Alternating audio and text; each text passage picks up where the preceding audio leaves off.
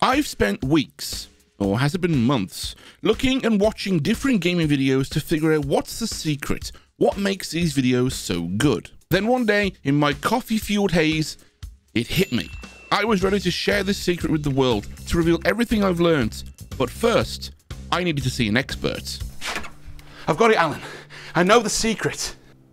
The law of attraction? No, the secret to great gaming videos. It's story. How much coffee have you had? This is Allan. He's an award-winning screenwriter, filmmaker, and he also makes videos on YouTube. I sat down with him to have a chat about what makes a great story and how we can apply it to gaming videos. Also, to make this even better, I'm going to take everything we say in this video to help my shimmer friend Irish make her next video. With all good stories, you have to have a character and a conflict. They're the two most important things. If you don't have your character and conflict, there's no way you can build the story at all. The goal as to what the character wants to achieve, the conflict is the thing that's going to stop them from achieving it. You need those obstacles, and then you need stakes. You need reasons why the character needs to achieve what they want to achieve. It's something that Mr. Beast tends to do really well in every single one of his videos. The one that I'm going to be talking about is the one where he said he was going to spend 50 hours underground. He did it really well for this video because he said that if he doesn't complete this, then his friends get to tase him. If for whatever reason I get out early, you guys get to tase me. Which is an equally crazy thing, and we're going to stick around as the audience to find out whether Mr. Beast wins this or whether his friends win and they get to tase him. And a good stake is establishing to your audience why this means something to you. Why do you want to complete this? What is your reason? And it can be anything at all. It doesn't have to be as wild as if you don't get it done then your friends are going to tase you. It doesn't always have to be a high stake, it just has to be a high level of value. So, with all that said, can this be applied to YouTube videos? And if so, what kind of things can gaming creators do to improve their content? Oh, it absolutely applies to them. They will get so much more out of this. Because once upon a time we lived in an age where everyone was pretty much doing the same thing with the Let's Plays. They were letting the games do the talking. We're in an age now where we're going to do the talking. We make the choices as to what happens in the story. We make the choices as to how to entertain people. Before starting out on any piece of content, it's important to understand two things.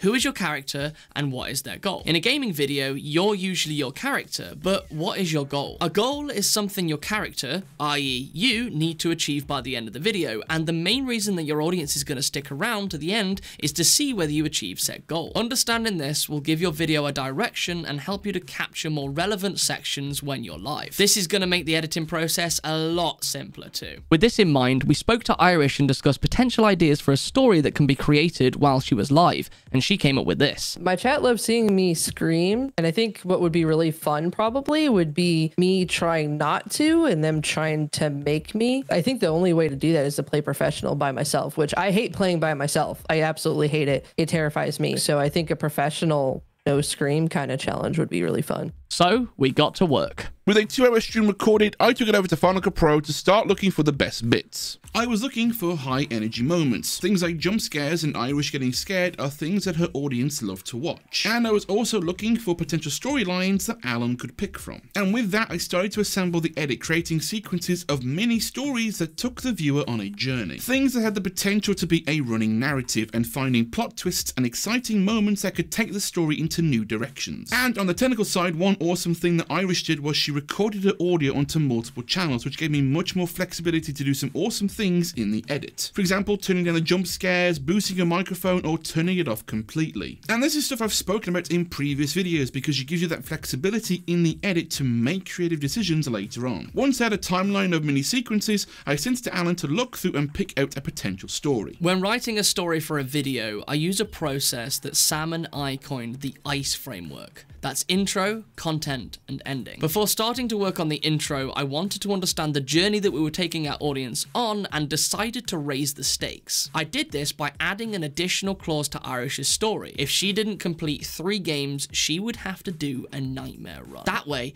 every single game counted, so people would be more likely to stick around to the end. Next, I broke the content down into sections, parts of the story which would play on different emotions. For instance, her first scream happened so early on, I knew it was going to give the impression that she was going to fail. Damn it! Then I wrote some small voiceover and A-roll sections for Irish to record so that she could add tension and humour to the moments that were already in her story. Now I knew what the journey was, I felt more confident about writing the intro. Every great intro has a setup, hook, and tease. The setup is pretty much one sentence or moment which introduces us to the character and conflict. In this example, we have Irish as the main character, and her conflict is the fact that she needs to complete the no scream challenge. Tonight we're gonna do something a little bit different. I'm gonna be playing Phasmophobia solo on Professional. And to make it a little bit more exciting for you and a whole lot more challenging for me, I'm not allowed to scream. The hook is the part which shows our audience what this journey is going to be like. So for this, Irish is going to have to complete 3 games without screaming, and we want to make it very clear that it isn't going to be easy. Finally, we have the tease, which is going to reveal either the stakes of the video or the value that the audience is going to get by watching. So I made it clear that if Irish didn't complete this challenge, she was going to have to do a nightmare run, and showed that she had made it as difficult for herself as possible. And the challenge is I have to complete 3 full runs, or else I have to do a nightmare run. Yeah.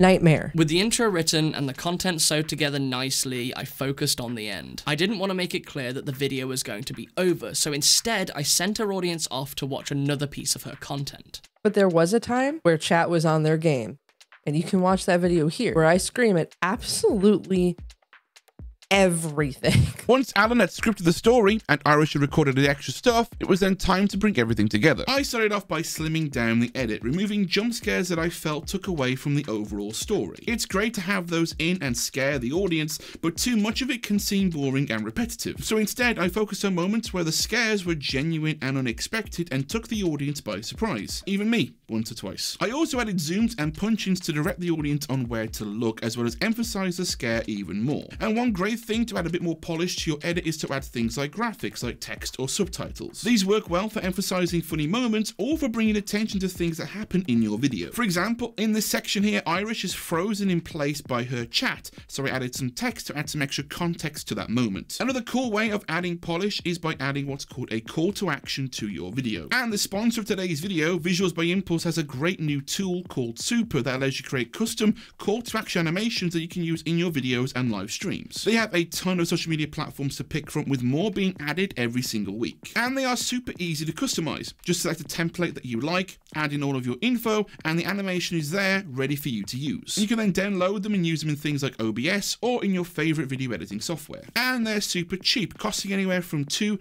to $5 each, which is incredibly affordable for animations this good. And you can make your own just by visiting the link down below in the description. So I made one for Irish and used it inside of the video, but I didn't stop there. Then I started to add music and sound design to bring it all together and create a feeling within my edit. Adding extra layers of sound design like heartbeats and slow risers and music tracks to create a suspenseful atmosphere, and using that to invoke a feeling within the audience. Creating emotion is one of the most important parts of telling a good story, so you want to spend a bit more time and put a bit more effort into this part of the process. And trust me, it'll be worth it. Once you've nailed down what your story is going to be, it's crucial that you get the editing stage right, as this could make or break your video. Which is why in this video I break down some of the biggest mistakes that I see people do when it comes to making their videos and how you can avoid them. And if you want to see a more detailed breakdown on how you can turn any video, no matter what your niche, into a story, then go ahead and check out Allan's video right here. Both of these will help you make better videos, so go ahead, check them out next, and until next time, take care.